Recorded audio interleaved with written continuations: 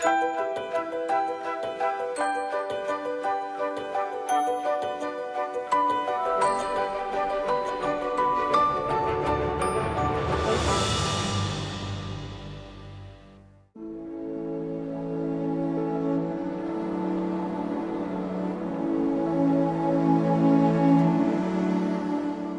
fill the void between earth and sky.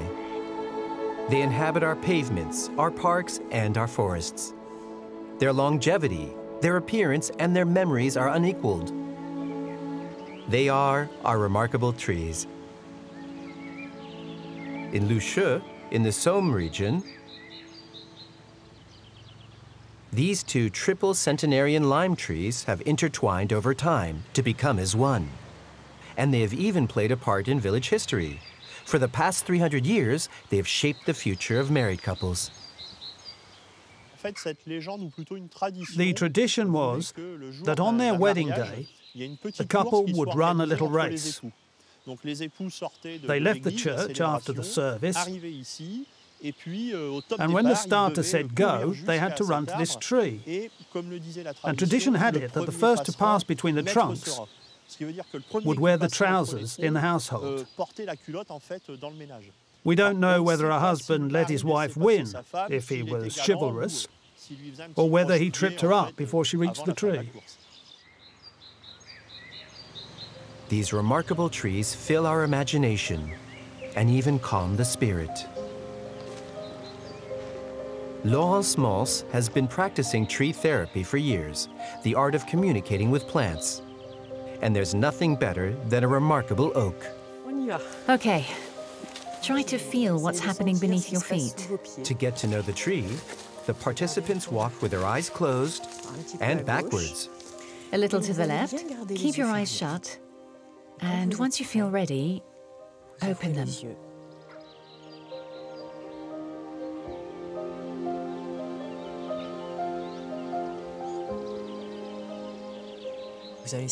You'll feel the life inside the tree. Already at a distance of 15 to 20 meters, I started to feel a tingling in my hands as they picked up the energy inside. Tingling? Yes, tingling. And the more you do it, the more you feel over time.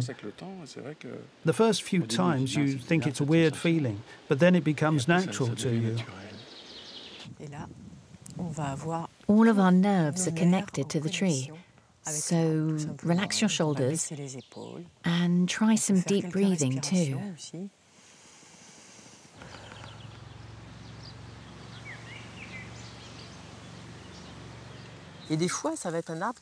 Sometimes the tree might be twisted, and someone will say to me, "This tree is a perfect fit for me, because this is how I feel."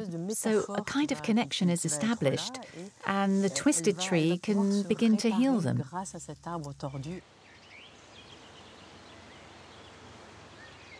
Twisted or tortured, trees continue to live. Like this Japanese sophora, whose incredible spread arouses wonder and curiosity in observers. It stands in the Seine-et-Marne, east of Paris, in the grounds of a school for teenagers with learning difficulties. The students regularly draw the tree. There's a part of it near the top where you stop seeing the branches. There's just greenery, okay? Go up to here.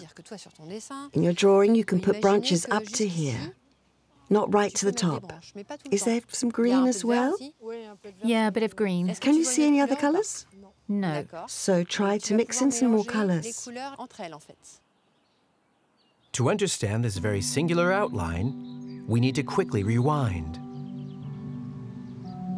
to 1930, when the 25-meter-tall tree was brought down in a storm. It could have died, but other branches grew to form a new trunk. Since then, the tree has been protected, to the delight of the students, who see it as a symbol of their own rebuilding process.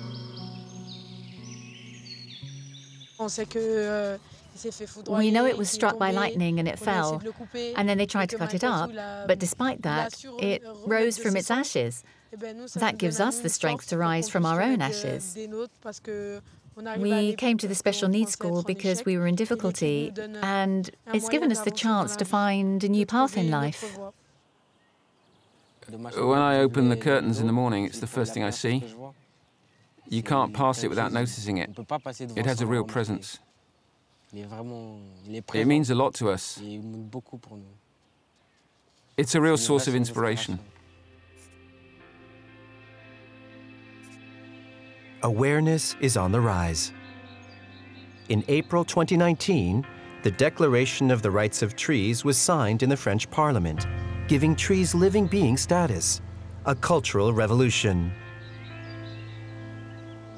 And what if tomorrow, trees were no longer thought of as materials, but as genuine makers of history?